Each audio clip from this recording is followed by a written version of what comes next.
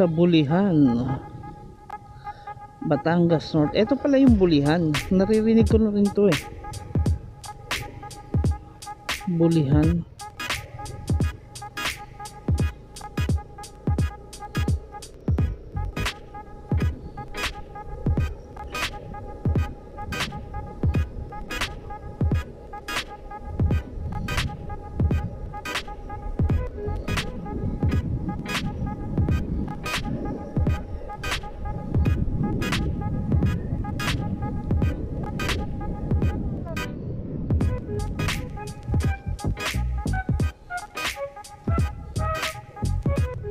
Bulihan National High School.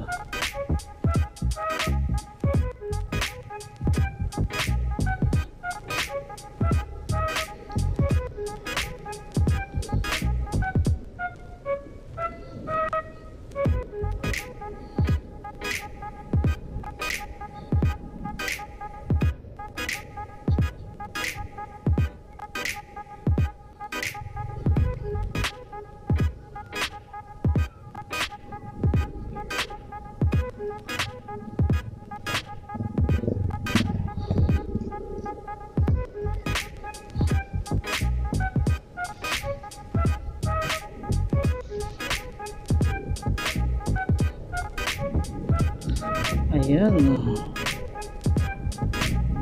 So ayan guys. So ang may aso. May aso. Ang hirap talaga guys pagka yung aso yung kalaban mo eh. Wala kang laban eh. Ang aso kasi basta na lang tawid ng tawid. Hindi nakatingin sa kaliwat kanan. Basta sila diretso lang ang mata.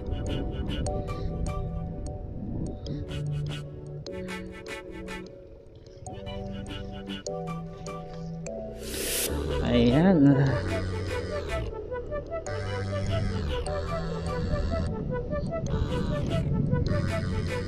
Balot Pinoy Lumpia. Okay.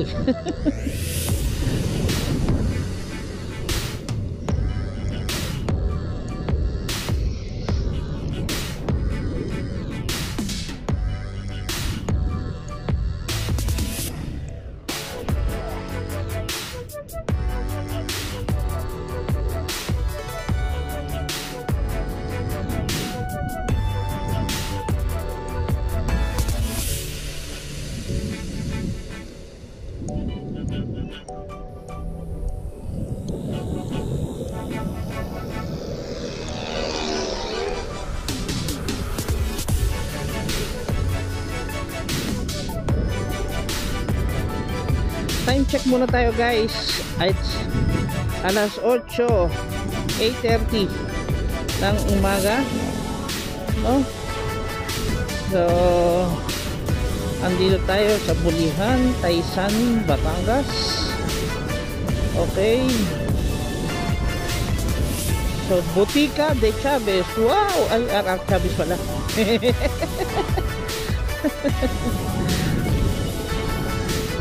So yan.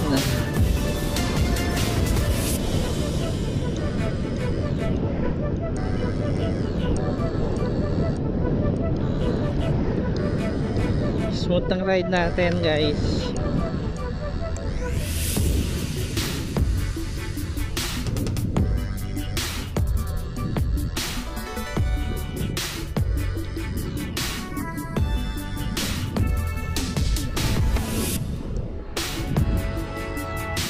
Parang nawala sila paring Jonas.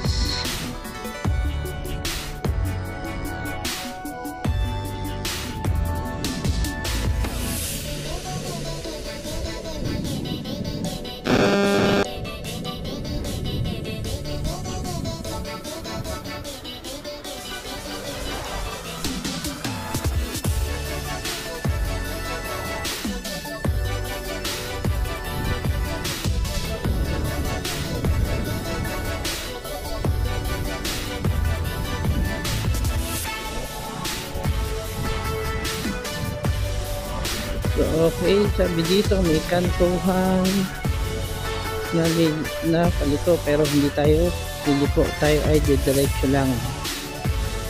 Okay, Walang sinabing tayo ay liliko. Dire-diretso lang, dire-diretso.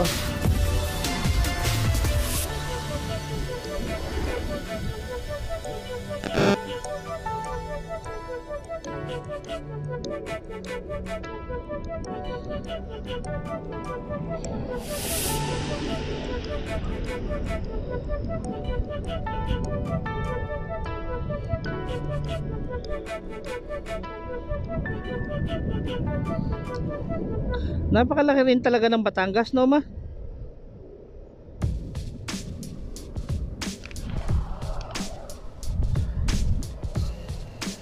So yan.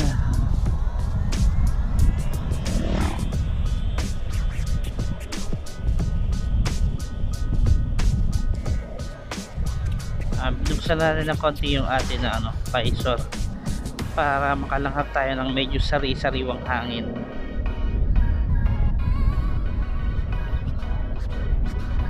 Yan.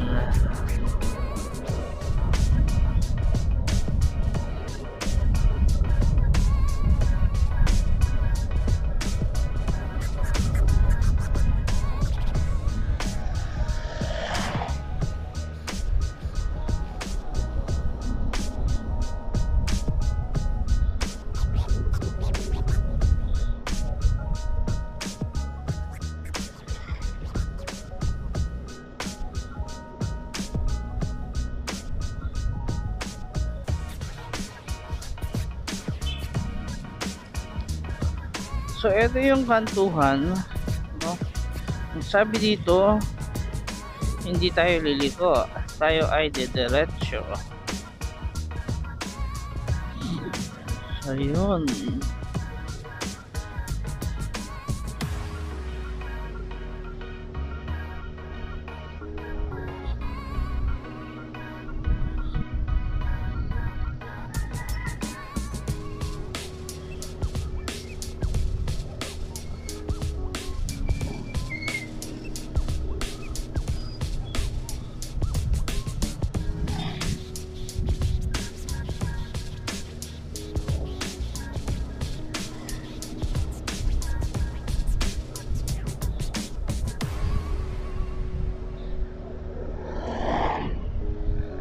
Ayan, hahay.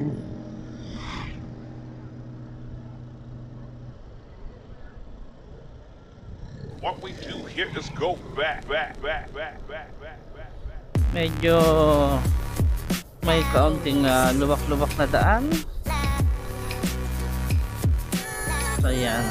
So dapat ito nabibigyan na ng pansin ng local government unit dito sa lugar na ito.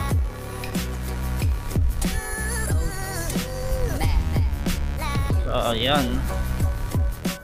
Kasi medyo pangit na po yung kalsada dito, Mayor.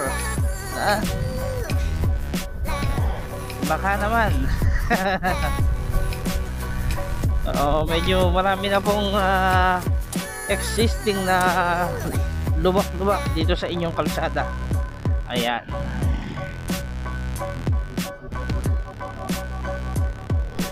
Ano bang lugar ito? Ayan. Kung ano mang lugar ito, anong barangay ito, baka naman. Ayun. Medyo hindi na po maganda ang estado ng inyong kalsada dito. So baka ito yung mabibigyan pansin ng ating local government unit dito sa lugar na ito.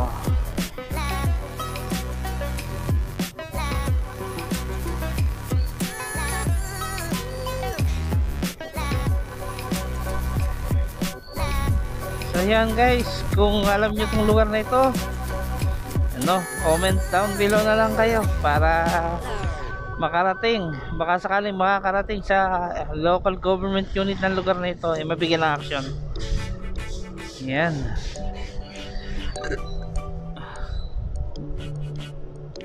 So base sa karatula, itong lugar na ito ay ano ba, nakakasakop. Oh, wala nakalagay.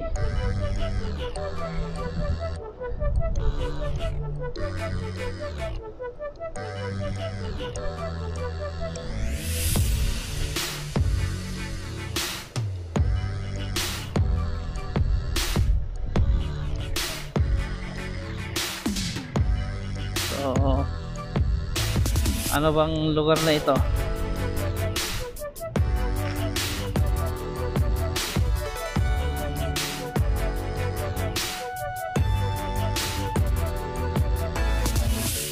Lubo, Batangas City.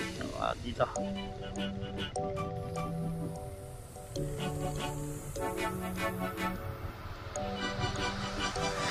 So yun, ang lugar na ito ay ano bang nakalagay? Walang banner.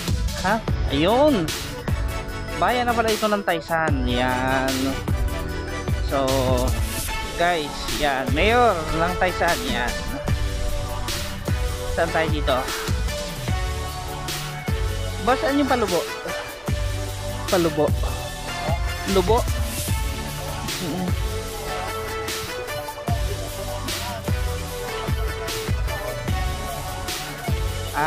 Iya. Diretso. Sige, salamat.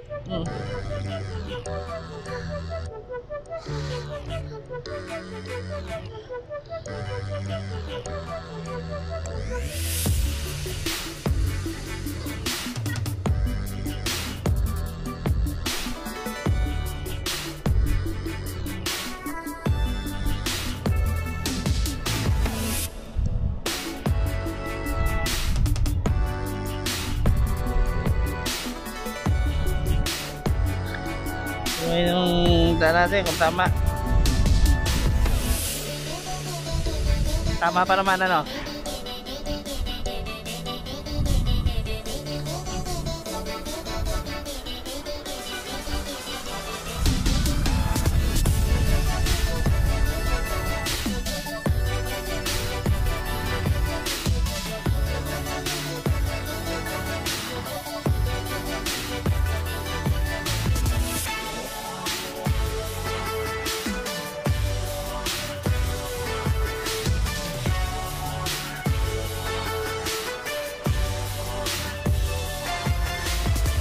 Nga rito mas ng konti.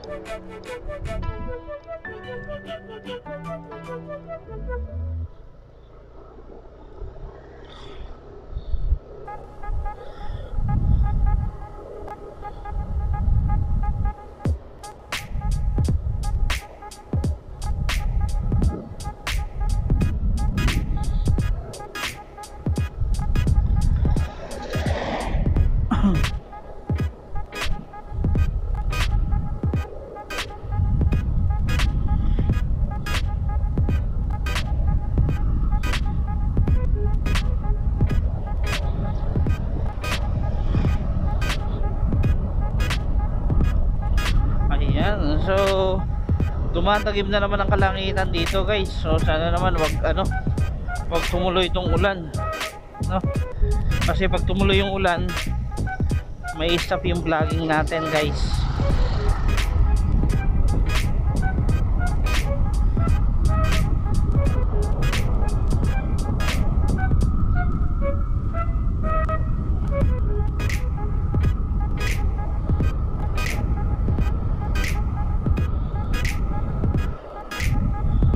So ang hirap lang sa lugar na ito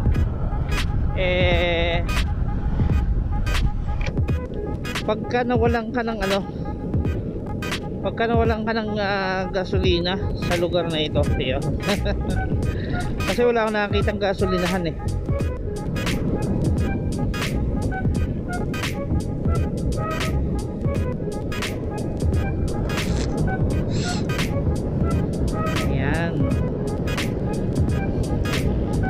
tayo ay tamang ano lang, tamang takbo lang, tamang ride lang. So yun, pick up, may dalang dalawang motocross bike. Yan.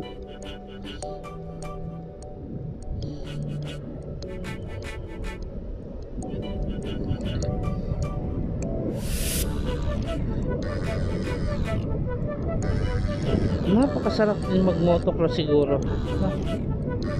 Yan kasi yung mga sports ng artista, no, motocross. Pero hindi naman ibig sabihin artista lang yung may kaya nun. Yung ibig ko lang sabihin kasi yung motocross bike naman is mas cheaper, mas mura compare sa mga sports bike, diba? So mas mura yan. Siguro yung mga motocross bike is around 200 to 300,000 lang yung price. Pero yung mga sports bike, depende sa cc. So kung 400cc pataas siguro nagre-range siya ng 400,000 to a million pesos. Yan.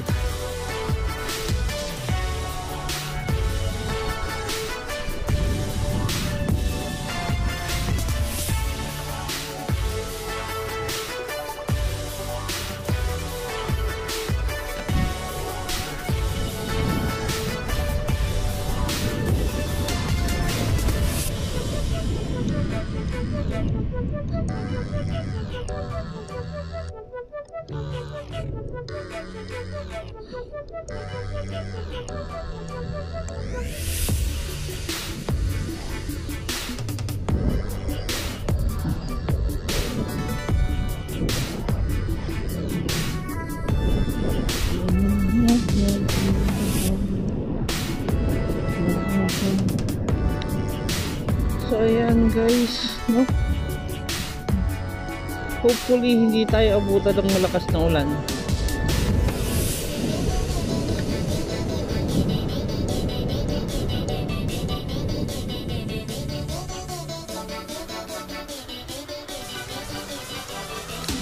So ayan. Ayan guys, dito sa lugar na ito is pumapatak-patak na ang ulan. So tingin ko need natin mag-rest muna.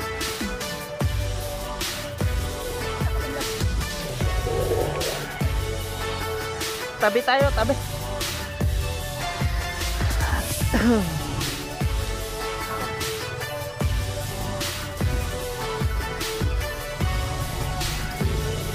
Baka wala tayong matabihan doon. Man, cellphone mo dali.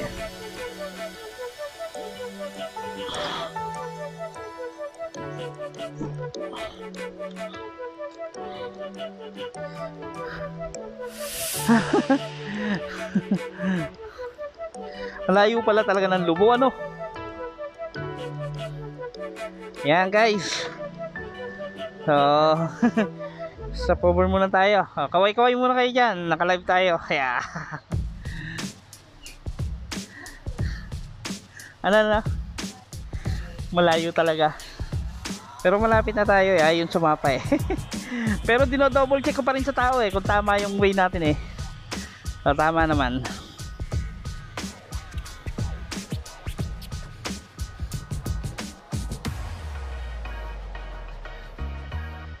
Ayan, hope. Ayan, resume na tayo ng takbo guys. Tila na. So tumigil na rin ang ulan. Let's go na.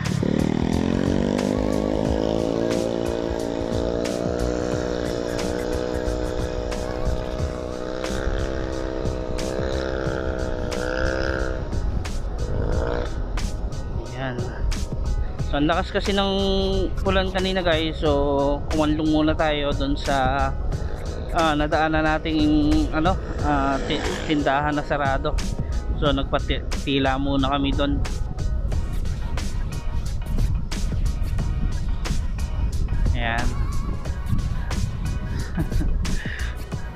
mahirap nang mabasa, at saka yung cellphone natin delikado pag nabasa. Okay, baka masira. So iingatan natin yung ating cellphone, kasi napakalaking tulong natin sa atin yan, especially sa mga vlogs natin. Ayan. So mamaya nga palang hapon guys, may ka-meet up akong tao, no? So mag-meet up kami kasi may binibenta niya yung kanyang GoPro 7 Hero 7. So titingnan natin, may meet up kami, titingnan natin kung magugustuhan natin, tingnan natin yung functions nung GoPro, kung okay siya, no? At sana ay okay siya, no? Pag nagkasundo kami, bibilhin ko yung GoPro niya. Medyo ang price niya kasi is 17k, no? Pero subukan natin tawaran kung magkakasundo kami sa presyo, kung okay pa yung unit, no? Pero sabi niya good as yung unit, parang 3 times siya lang yata nagamit, no? So isa siyang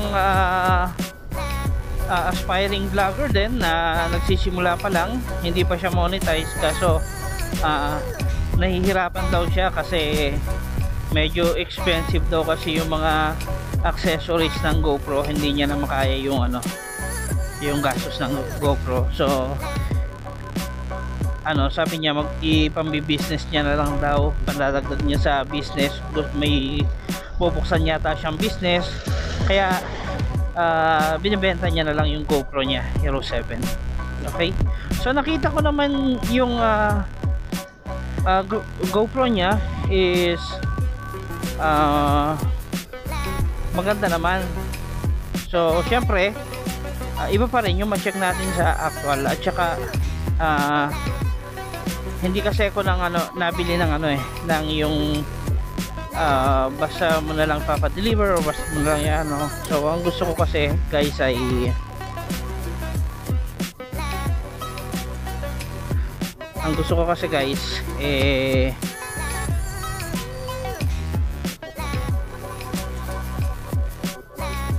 makita ko ng actual yung unit, then saka ako magde-decide.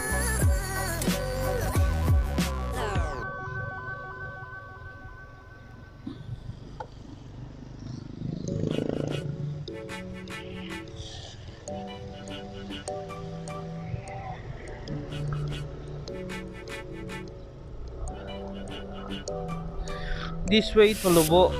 Yan. So yan guys, nakalabas na tayo ng National Road, no? So kanina ang dinaanan natin is sa Taysan, Batangas. Okay, ngayon ay nandito na tayo sa National Road ng papuntang Lubo. Okay. So yan, balik tayo guys. Mamaya hapon pag uwi natin, hopefully na magkasundo kami sa presyo, at the same time sana okay yung unit, kasi pag okay yung unit, bibilhin na natin siya guys. Yan. So mahal kasi talaga yung action camera, especially ang GoPro.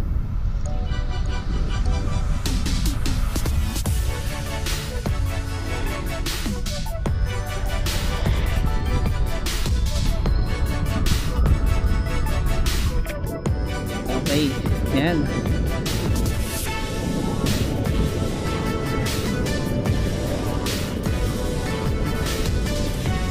Kapag nakakuha na tayo ng magandang action camera guys, so siguro magiging mas maganda na yung quality ng mga video na ilalatag ko sa inyo. Yan.